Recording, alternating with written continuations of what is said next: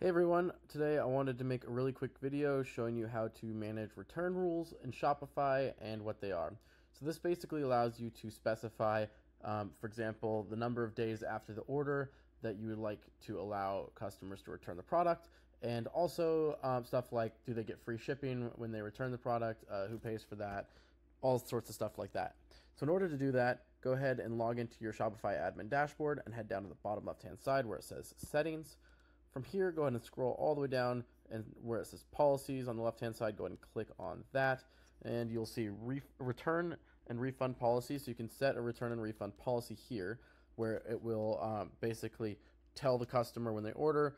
It's like a disclaimer, and it gives them all the information.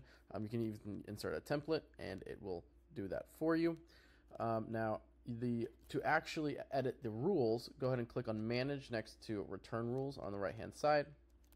And from here, you can see there's a few options. So you can give them the return window, the return shipping cost, a restocking fee. So if you do this, it'll allow you to specify the percentage of the cost to apply as a restocking fee, and also whether or not you want to allow returns on specific items and whatnot.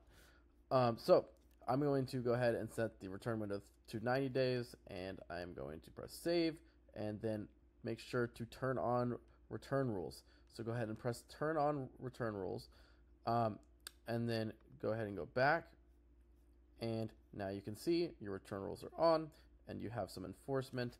So you can turn on self-serve returns, it appears, to allow your customers to create return requests, or you can manually add returns.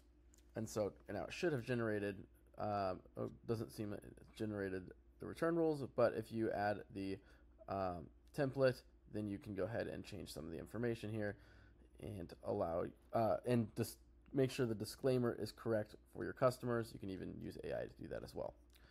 So I hope this video helped. If it did, please leave a like, subscribe, and I'll catch you next time.